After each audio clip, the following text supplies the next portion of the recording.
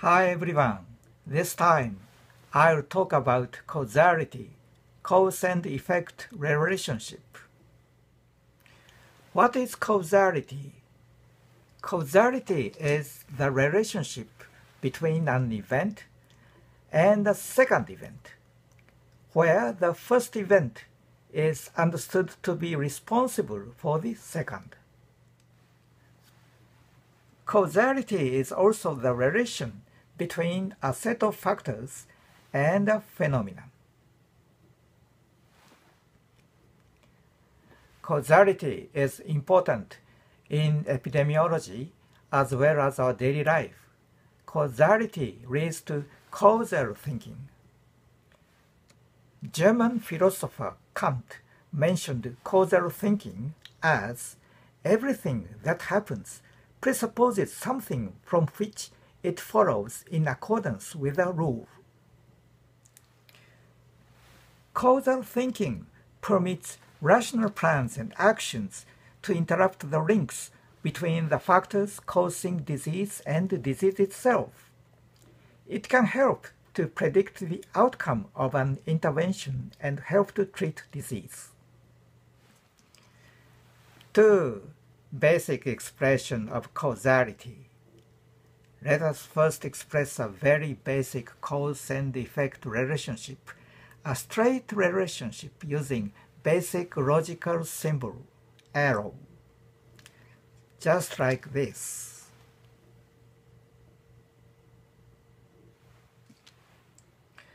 Well, what is a cause? A cause is something which has an effect. In epidemiology, a cause is something that alters the frequency of disease, health status, or associated factors in a population. In real world, causality is usually not so simple and straight.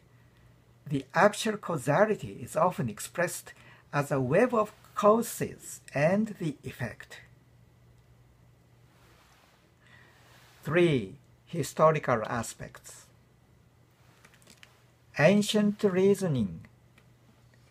Causal thinking is embedded in the development of humanity.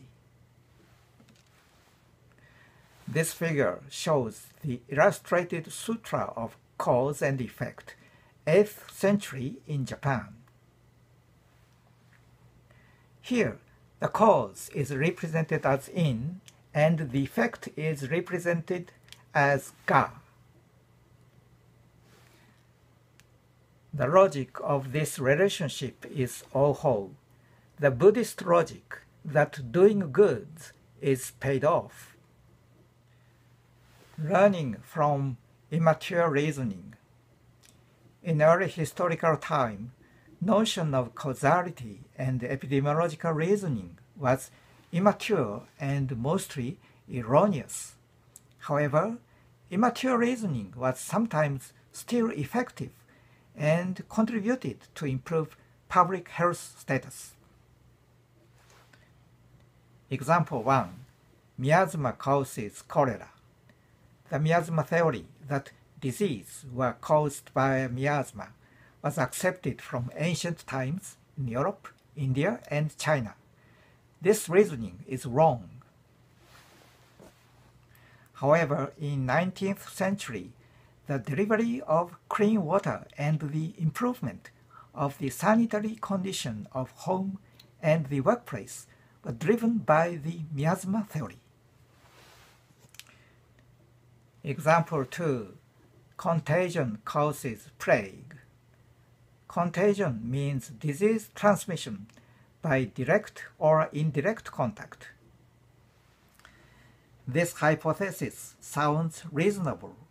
However, because of the wrong political application of this, Jews were incriminated in a poorly understood causal pathway of contagion, and thousands were executed to control plague. Initial approach in Western philosophy. Historically, philosophers have approached to the nature of causality. For example, Aristotle identified 4 elements to cause. Material cause, the material whence a thing has come, or that which persists while it changes. Formal cause, whereby a thing's dynamic form or static shape determines the thing's properties and function. Efficient cause, which imparts the first relevant movement. Final cause, the criterion of compression or the end. Multiple causality. Introduction. The hypothetical causal model between A and B, such as A causes B, is simple and straightforward. In order to clarify epidemiological hypotheses, especially in research settings, we welcome such simple model. However, in the real-world setting, one cause, one effect understanding is a simplistic misbelief. We often face more complicated situations that involve multiple causes and multiple effects. Diseases are caused by a chain or web consisting of many component causes. Therefore, especially in the initial stage of epidemiological study, we need more complex framework to indicate overall relationships among multiple causative factors. Gene-environment interaction model.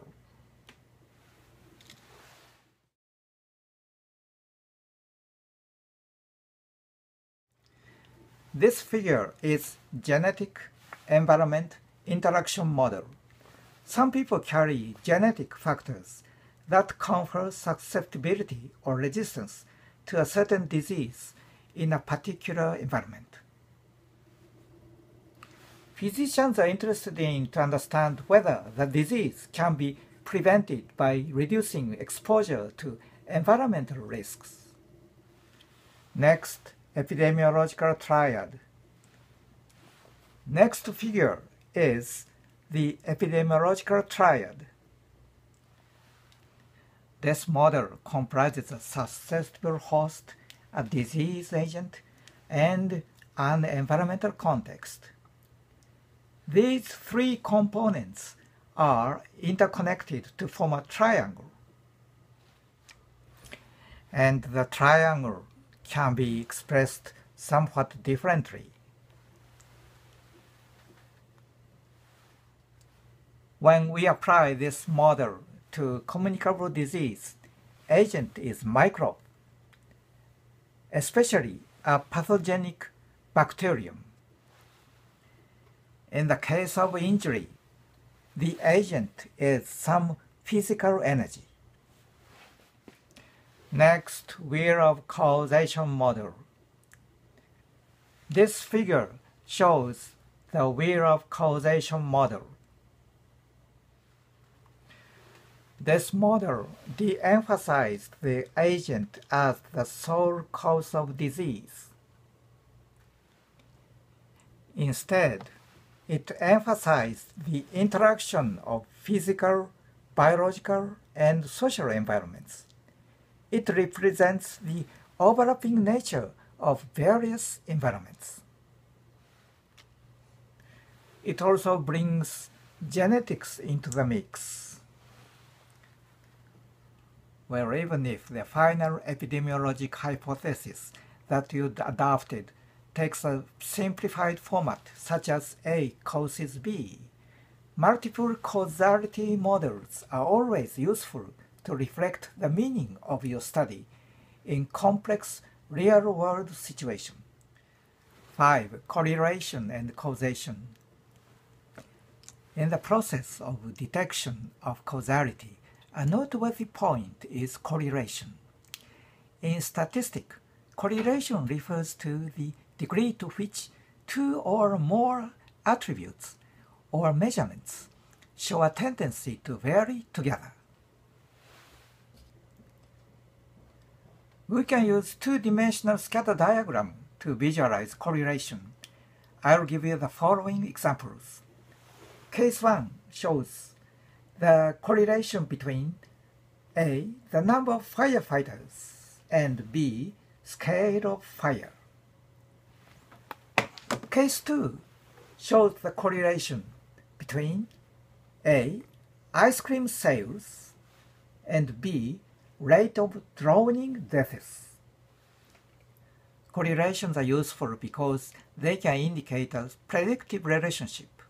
However, although correlation can suggest causation, it doesn't imply causation.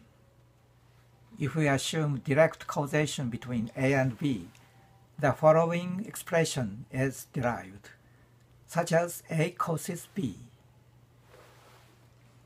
More specifically, for case 1, a number of firefighters causes scale of fire.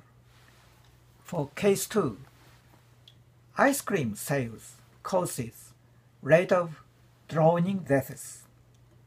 Well, are these expressions correct? Actually, neither of these are correct. The correct relationship is as follows. For case 1, B, scale of fire causes A, the number of firefighters. So this is reverse causation. For case 2, the third factor, C, the common causal variable causes both A and B. The third factor, C, is the increase of exposure to water-based activities during hot season. From these lessons, we conclude that correlation does not always imply causation. 6. Bradford-Hill criteria to indicate causality. In 1965, Austin Bradford Hill proposed a series of considerations to help assess evidence of causation, which have come to be commonly known as the Bradford-Hill criteria. 1. Strength. A small association does not mean that there is not a causal effect, though the larger the association, the more likely that it is causal. 2. Consistency. Consistent findings observed by different persons in different places with different samples strengthens the likelihood of an effect. 3. Specificity. Causation is likely if a very specific population at a specific site and disease with no other likely explanation. 4. Temporality. The effect has to occur after the cause. 5. Biological gradient. Greater exposure should generally lead to greater incidence of the effect. 6. Plausibility. A plausible mechanism between cause and effect is helpful. 7. Coherence. Coherence between epidemiological and laboratory findings increases the likelihood of an effect. 8. Experiment. Occasionally, it is possible to appeal to experimental evidence. 9. Analogy. The effect of similar factors may be considered. Well, Hill's criteria are not exactly a checklist to be implemented for assessing causality. Hill's criteria should be used to scrutinize the meaning of observed relationship and elaborate the understanding of causality.